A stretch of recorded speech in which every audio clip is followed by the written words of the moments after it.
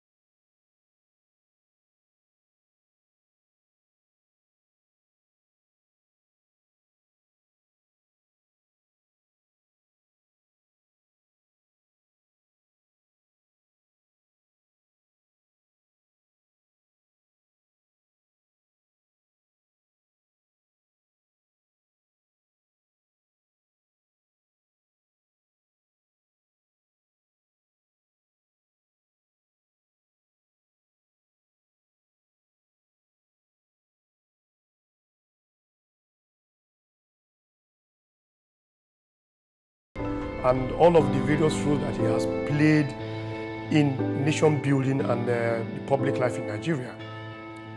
He has come to acquire and display some level of what we call native intelligence that is almost unrivaled in the whole continent. President Olusegun Obasanjo has really committed a lot of things and is actually convinced that his life should be an example for many generations to come, so that they can be a living example for their own generation. Working in OOPL, working with His Excellency Chief Olusegun Obasanjo has been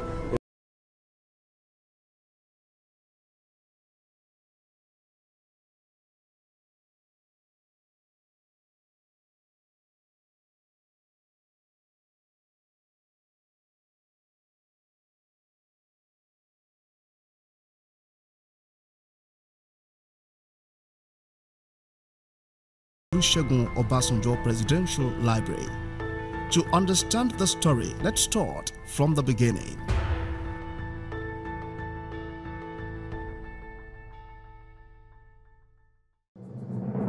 Olusegun Obasanjo Library started as an idea in 1988. Chief Olusegun Obasanjo envisioned a museum that will provide records and other archival materials about his life. No African leader has ever done this before. When I was growing up, we used to hear the story of the man who saw tomorrow. So I call that farsight, the ability to see what others don't see, the ability to dream without your eyes closed. I see him as someone who can look at a forest, for instance, and then in his mind conceive what will be in that place and how it will be beneficial and how it will be useful, and even the level to which it will be useful in the long run. His vision catapulted him to the ranks of former presidents of the United States of America, who since 1939 had sustained the tradition. We have tried to import in that and of course localize it, domesticate it to have the Nigerian fact, the Nigerian ambience.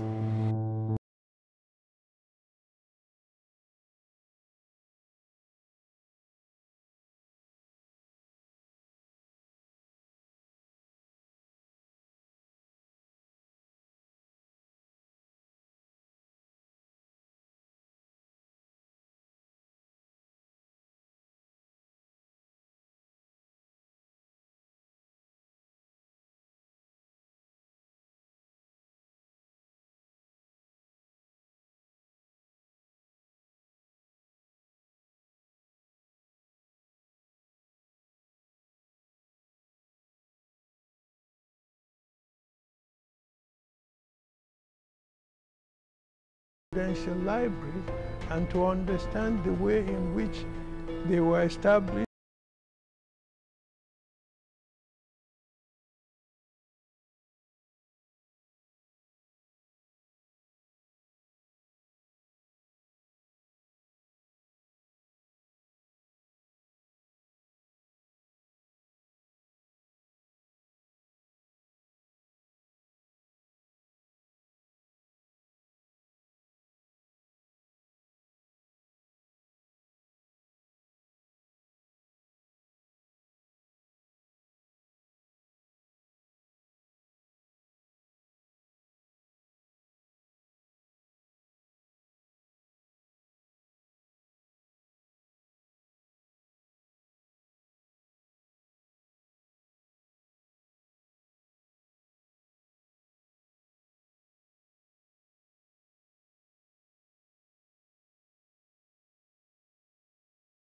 Institutional memory very well.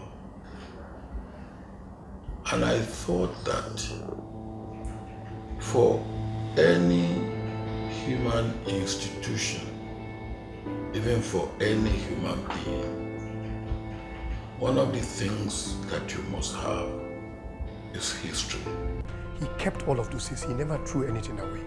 That shows discipline. To be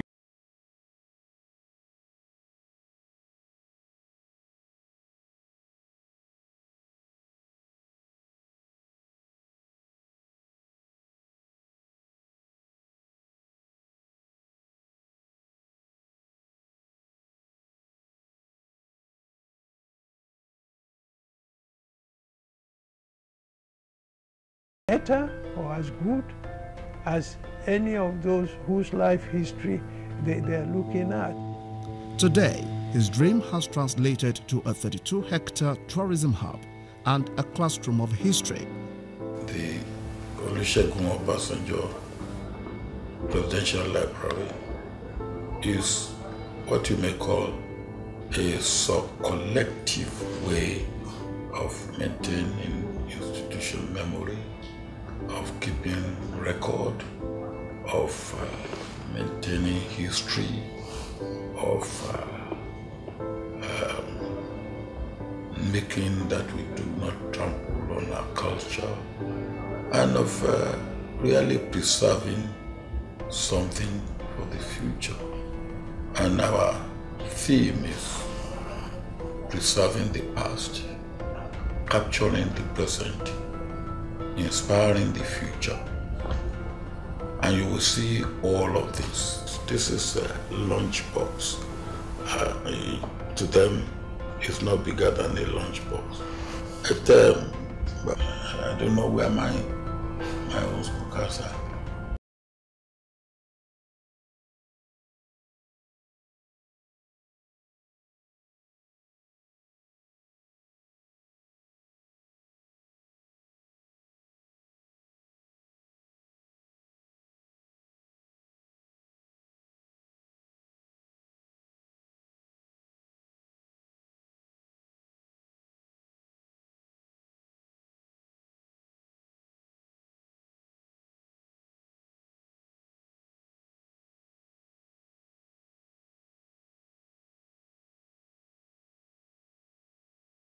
A few things we have not done too well.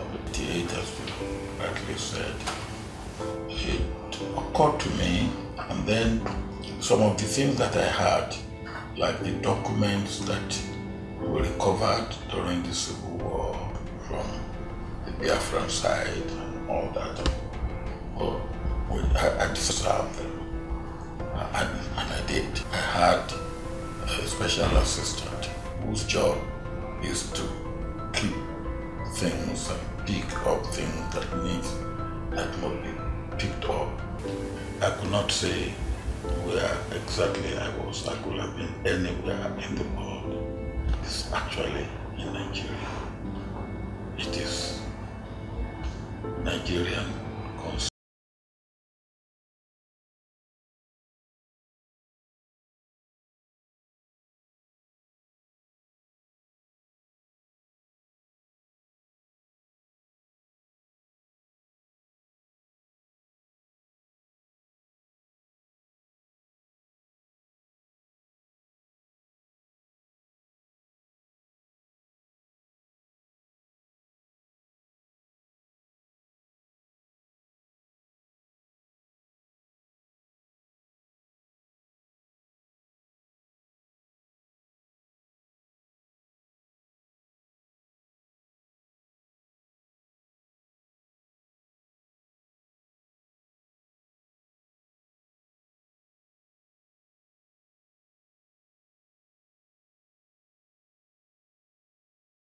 I feel happy, and I feel happy for Obasanjo himself that his dream has come true. It's one thing to have an idea. It's another thing to set it up. The following thing is then, how do you get it in place to reality? And then people see what you've been thinking on paper. In reality, you see the practicality of it. The object is standing, and it's not an easy task. You have sleepless nights, sleepless moments from your workers, your contractors, your designers, your suppliers, everything. What you will find in the library are those type of aspects of the life of Chief Olusegun Obasanjo.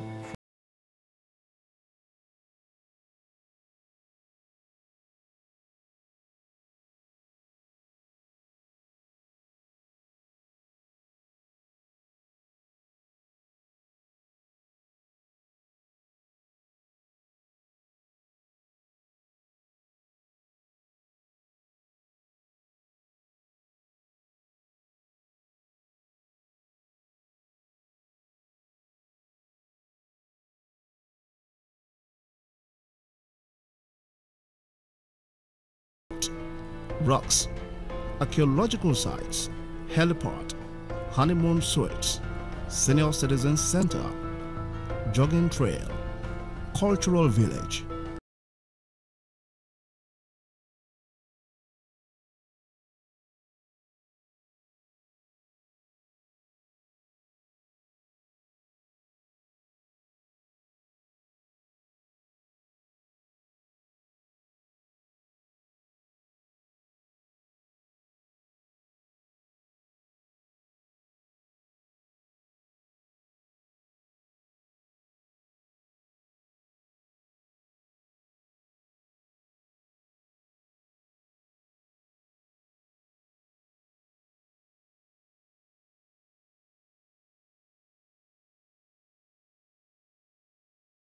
Or the other. The feeling changes every day, because at the beginning, a construction is going on here, and then you're beginning to see, okay, why did we have this here? Why did we have this here? But with the projects becoming complete every time, when you drive in,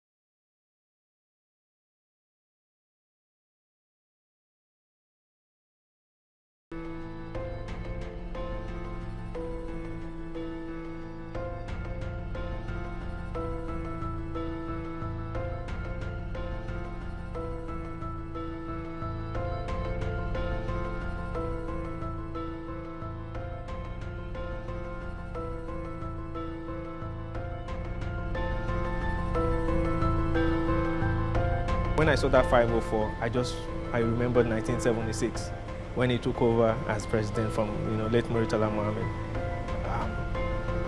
It's a way of reminding ourselves of our history.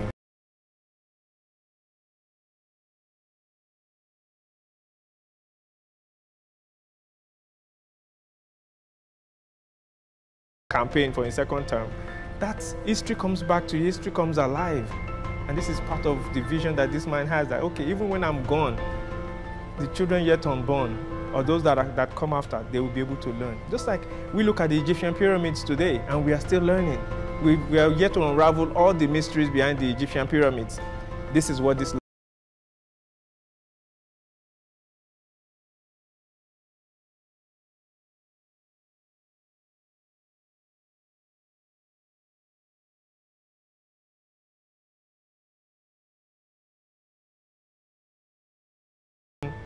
So when you read his autobiography and then you come into the library and you see all these artifacts from his life, the bicycle, the Volkswagen, to the 504, to the hammer tanks and what have you during his military career.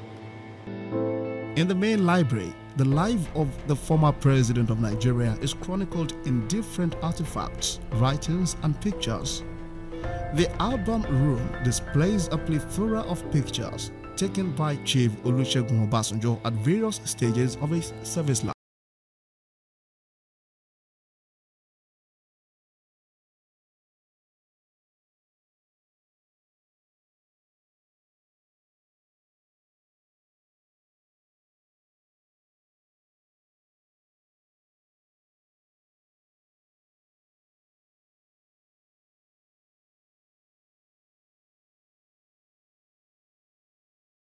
We have 3 groups of records. We have the Taiko records, which is made up of mostly personal collections of the former president, the CP. We have the presidency records, made up of records during his presidency as a civilian president. The archives really are for researchers when they come, and the intellectum has been working for years even before the library itself was opened. We've been to the Center for Human Security, and that's what he wants to pursue. Chief Olusegun Obasanjo's passion for young people is the reason for the library's Youth Development Center. As the name implies, a youth development center. Now, we have young people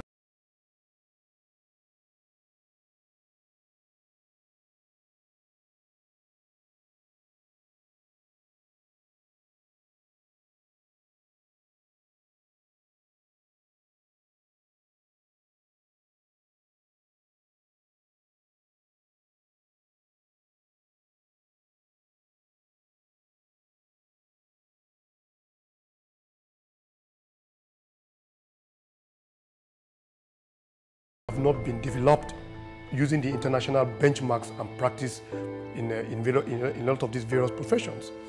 Now, you hear of Nigerians in various parts of the world performing and doing very well.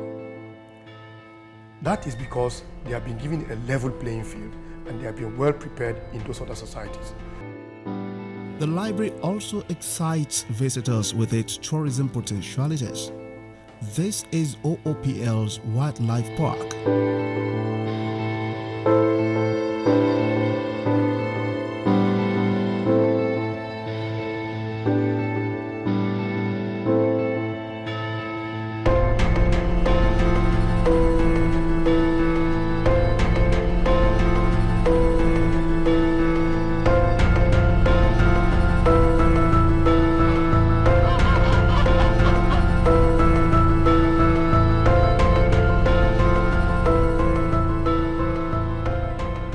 The fun continues at the Rwanda Fun City. The Rwanda Fun Spot has a major role to play to complement the library in terms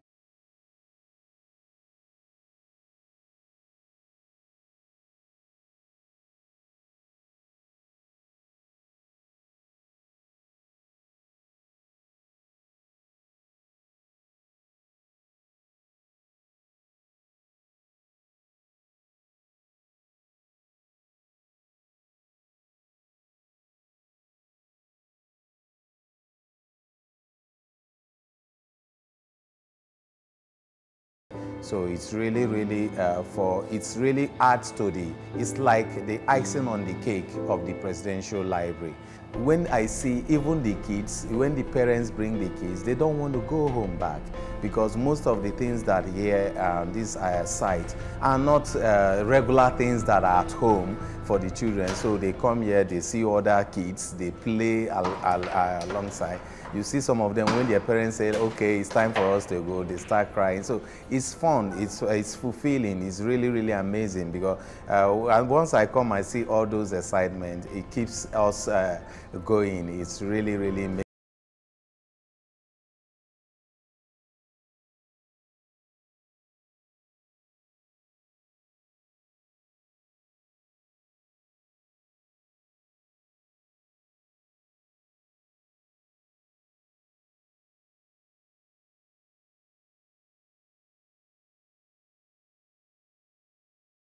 Coming, of course, they will want to eat.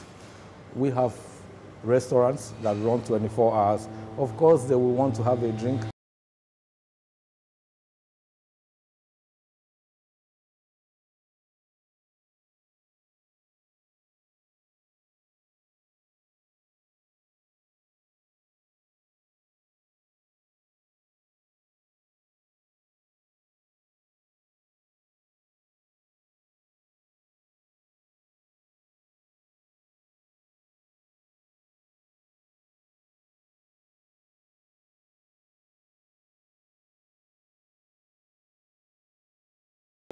The Olusegun Obasanjo Presidential Library is motivating thousands of young leaders.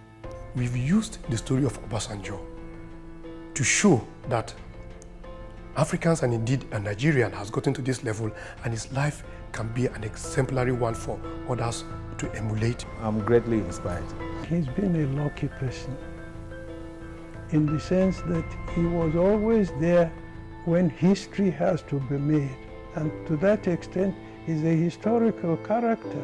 Now people describe him, they say he's an enigma in the sense that some of his actions are not immediately clear to people, and yet on hindsight you appreciate why he did it. The library has raised the bar in Africa